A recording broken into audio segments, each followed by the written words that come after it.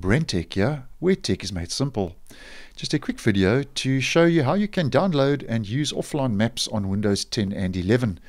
Now, as many of you may know, Maps does come pre-installed on both operating systems, so it speaks for itself that if you are going to be, as an example, finding yourself in an area where you have limited or no internet access, you can always pre-download a map for offline use just to navigate your way around while offline.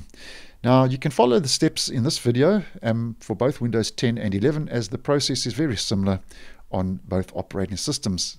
So first of all, we need to download a map. So to do this, we just head to our settings menu, head over to apps, and then on the apps page, click on offline maps. And this is where we'll be able to download an offline map.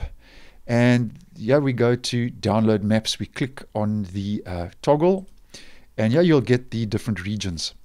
So you just found your region. As an example, I'm just going to click on Europe, and then that region will list all the countries available, and then you can just download any map for whatever country you would like an offline map for that region. Download it, and that will download that then onto your local drive. And if we just head back to that offline maps page, there are a couple of other options here. You can change your storage location. You don't always have to have it on your main Windows drive or your C drive. You have the option to download over a metered connection if you would like to do that.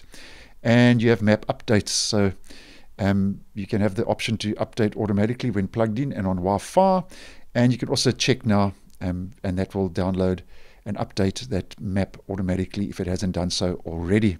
Now, once you've downloaded a map, and just to show you, I've downloaded from my region, South Africa, and you can always, at a later stage, if you no longer require that map, you can always come and delete it. And if you have a couple of other regions and countries downloaded, you can always come and delete all. So now we've got our offline map, and just to demonstrate, I'm just going to turn off my internet.